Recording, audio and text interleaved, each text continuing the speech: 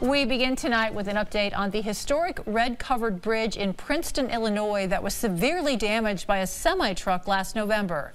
Thanks for joining us. I'm Sharon DeReed. And I'm Redrick Terry. The 160-year-old iconic bridge outside of Princeton remains closed tonight, and it may be a long road ahead before it can be restored.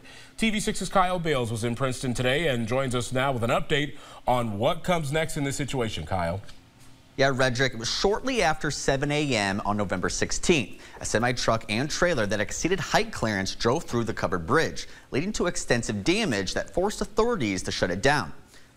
And the Illinois Department of Transportation performed some repairs on the bridge in December, temporarily shoring the roof to keep it secure until full repairs or restoration can be completed at a later time. Right now, a bridge condition report is being completed before they move forward to Phase 1 report that will define the scope of the work needed, along with a preliminary cost estimate in coordination with the Illinois State Historic Preservation Office. An IDOT spokesperson says this could be a lengthy process. Preparation, detailed construction plans and specifications, as well as a detailed cost estimate. That phase is expected to take 12 to 18 months to complete, and that'll result in advertising repair contract to bidders. Now, when all is said and done, officials say it could be years before the bridge is restored to the way it was before the crash. It's just such an important piece of our history. I think everyone here in Princeton is passionate that the restoration will happen.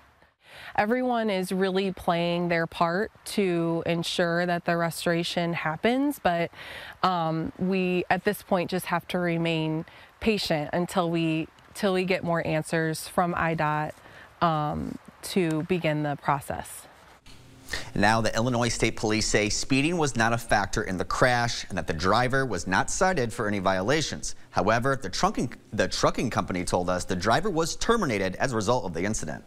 All right, thank you, Kyle. Now, the bridge was built way back in 1863 and remains only one of 5 covered bridges in the state of Illinois.